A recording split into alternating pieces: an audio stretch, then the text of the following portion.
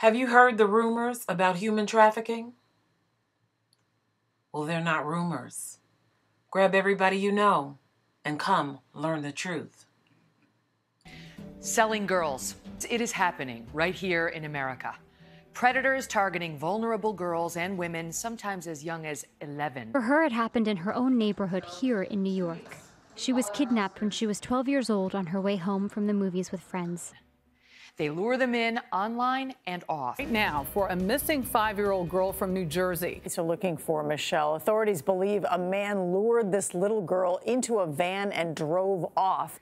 Because there's many ways that it can look, and if we only envision kidnapping, we're gonna miss it when it's right in front of us. What is flattering them with compliments, praise? You're pretty, you should model. We dated for 6 months. They learn the victim's vulnerabilities. They gain psychological control. They isolate them.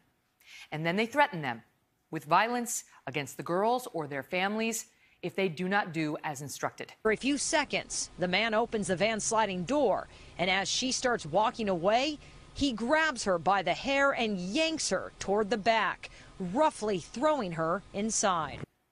The girls describe feeling trapped, scared. And the next thing they know, they are being marketed for sex. I didn't even realize I was being trafficked. And who buys them? It could be your neighbor, your doctor, your friend.